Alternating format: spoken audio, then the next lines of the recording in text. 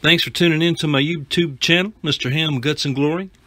I'm MrHammGutsnGlory, and in this video I will show you my idea for a cheap pump pool cover.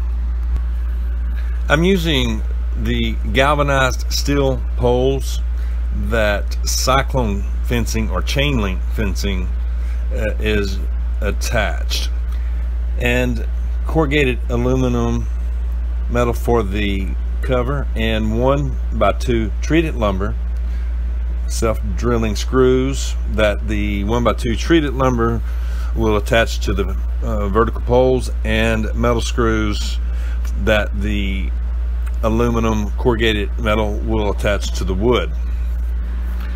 I'm using 1 5/8 inch for the four corners and 1 3/8 inch for the arches.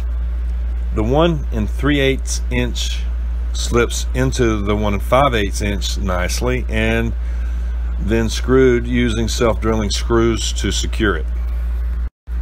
The four corner poles are driven into the ground using a T-post driver, and I hammered them down about 1 foot and then built the frame for the cement pad to reinforce the poles.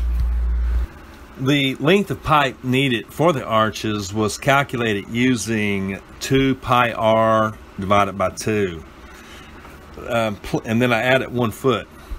That 1 foot, the additional foot, was divided in half to give me additional 6 inches on each side, so that it could slide into the 2 corner poles that I would be able to then use the self-drilling screws to secure the arch to the corner poles. So I used a tree to form the arch using the 1 3/8 inch pipe. As you can see, I began forming the arches using a tree. After slightly making my first bend, each crease was then a guide as to how far to line up for the next bend. After forming the arch, I then measured the distance between the two ends so that I could insert them into the corner poles, and if I needed to adjust the arches a little bit after getting my measurement, then I put it back into the tree there and just kept forming it until I had the length that I needed. After inserting the arches into the corner poles, I left enough of the vertical part of each end to attach the 1x2s. And once I had attached the 1x2s, I then used a level and slid the arches up or down at each corner to help me level. Once leveled, I used self-drilling screws to secure the arches to the corner poles.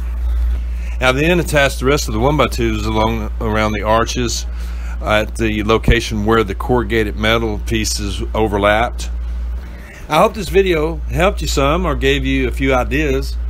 The rest of the video is just showing the final look of it. Don't forget to hit the subscribe button. You can find me on Google searching MrHammGutsnGlory. Thanks for tuning in to my YouTube channel, MrHammGutsnGlory. If you like my video, hit the like button. Use the comment section below and let me know if I'm on the right track or not. Thanks for watching.